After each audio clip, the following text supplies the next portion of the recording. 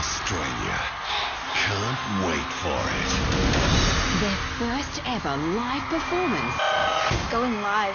We really just don't know what to expect. There's so much room for error. This is it. Only got one chance. They'll perform in the X Factor Stadium and in front of millions. Marlisa's biggest risk, taking on a massive Celine Dion hit. And can Sydney handle it? Taking on a massive Coldplay hit live. I'm not going to let myself freeze up again. Australia, hold your breath. I really, really want to win this year. Am I good enough? Am I going to screw up? Live in front of millions of people. And the wild card Who is the wild card? will be decided as X Factor goes live on 7.